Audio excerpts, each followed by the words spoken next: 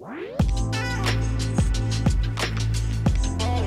this video I'm going to talk about the Nikon ZFC and I'm going to run through some specs and features.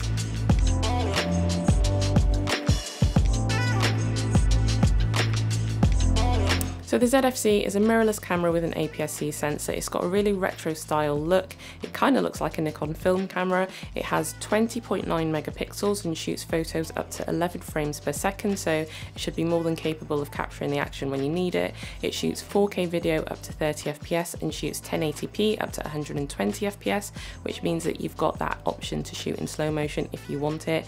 It can also shoot 4K time-lapse sequences in camera, so you don't have to shoot various photos and then take them into something like Lightroom or Photoshop and then turn them into a time-lapse sequence after that. So you can also stream with it, but you would need to download the Nikon webcam utility, which is also free to download. So Nikon recommend a couple of lenses with this camera because they sell it in two kits. So one of them is with the 28mm f2.8, which is what I've got on it at the moment, and this one is really good if you want to shoot B-roll and you want to get nice depth of field. It's not the widest lens, but you know, you will get that depth of field. It's on an APS-C sensor, so the equivalent focal length is about 42mm. The other is a 16 to 50mm f3.5 to 6.3, and that one is best suited for actually if you want to vlog. You won't be able to vlog with this lens, it's far too wide, so the 16 to 50 is going to be better for that. What stands out the most about this camera is the top dials. It's got these control dials on the top which allow you to control your aperture, not your aperture, your ISO, shutter speed and exposure compensation. But there is a top display that does show your aperture. You just can't control your aperture with any of the top dials.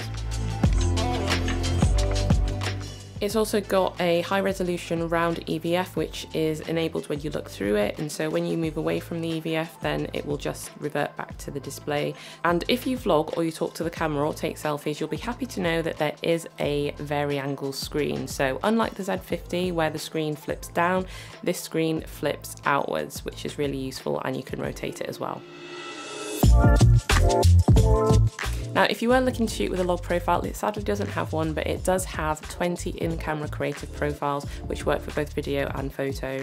In terms of focus points, it has 209 of them, and it has eye detection autofocus, so if you're focusing on an animal or a human, it will lock onto the eyes, and the autofocus is pretty good, it's pretty snappy, so if you leave the frame and you come back in, it's pretty good at picking up that face and picking up the eyes to focus on you again.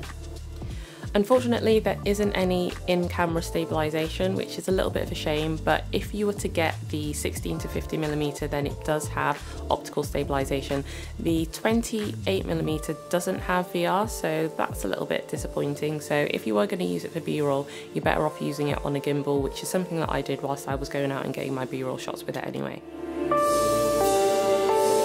So if you want to just pick it up and get some footage or some photos, it is a great camera for just shooting in auto. You don't have to shoot in manual. Obviously shooting in manual is going to give you a lot more control over everything.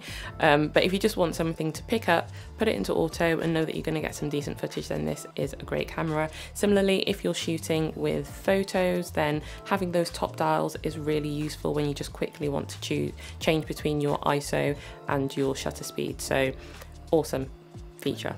But yeah, thanks for checking out the video. If you liked it and you found it useful, do give it a thumbs up and subscribe for more videos. I've got more videos coming out with the ZFC. Thanks for watching this one. I'll catch you next time.